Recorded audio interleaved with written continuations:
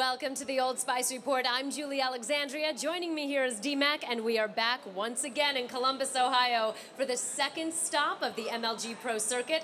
We always have an amazing time here in Columbus, and tonight was certainly no different. Yeah, Columbus is always awesome, always the best tournament to come to because of the crowd.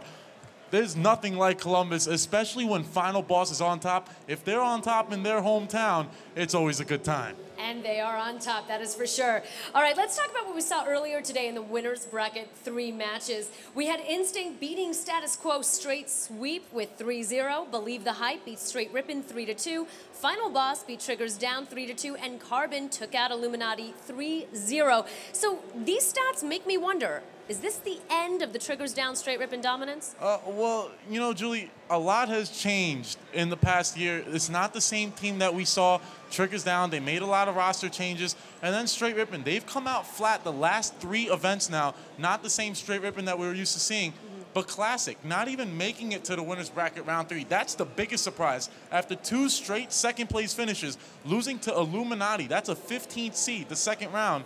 That's a big disappointment. What happened to them? What was their downfall? I think they just came out extremely flat. They weren't ready to compete, and you can't do that at tournament time. You have to be ready, especially on day 1. Yeah, it's do or die right now. All right, let's talk about what we saw tonight.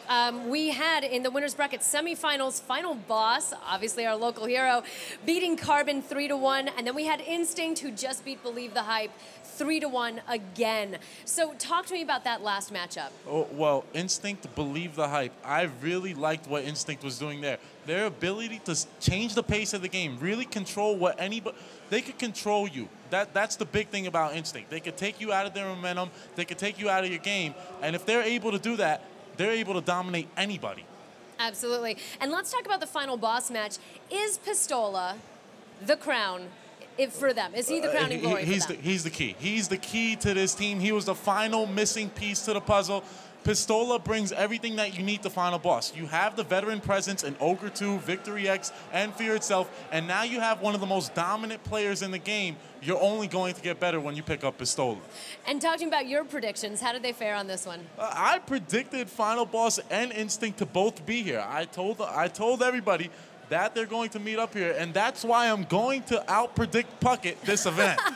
Well, you didn't do so well last time in Orlando. That was a little bit of a sorry finish. So you're predicting that? Well, in Orlando, I really wasn't trying. I was trying to give Puckett the head start. Sure, That's sure exactly you were. Oh, yeah. He's my boss, Julie, at the end of the day.